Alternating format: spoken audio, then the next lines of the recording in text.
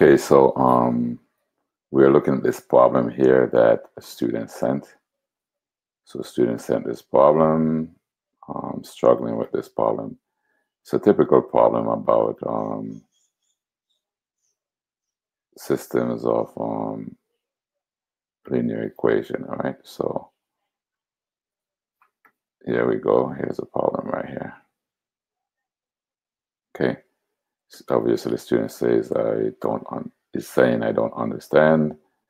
We have all been there. So a sugar company, sweet sugar company, will choose from two companies to transport its sugar to market. First company charges $4,500 to rent trucks, plus an additional fee of $150.25 to charge for each ton of sugar. Another company charges $4,194 plus for the truck, plus an additional fee of $175.75 for each ton of sugar. So it's important that we know what we're working with, all right?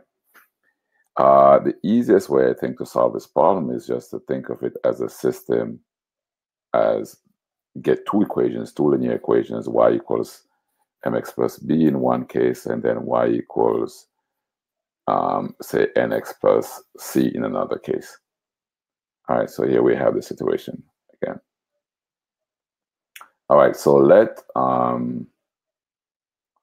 y equals the total charge, and let x equals the number of tons of sugar, right? So x is equal to the number of tons of sugar, right, that the company transports, right? So number of tons of sugar transported. Okay. So.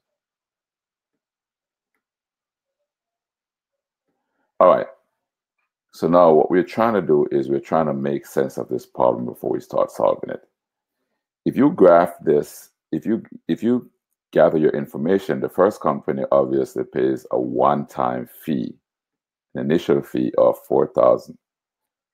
The first company rather charges an initial fee of $4,500 for the truck, and then $150.25 per ton of sugar.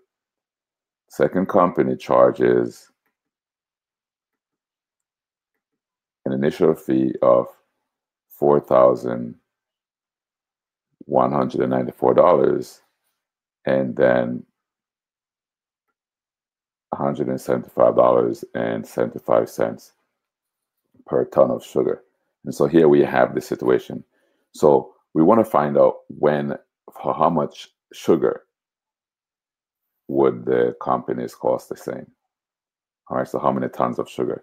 And so the easiest way to think about it is if the y is the cost in each case, and we're thinking about what happens when the y's are the same, then that amounts to taking these two equations and setting them equal to each other without using the y.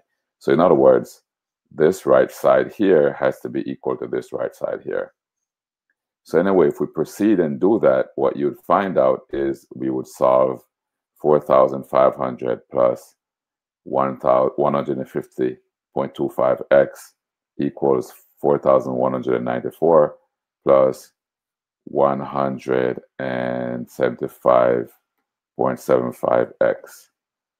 And let me just write the x's in here.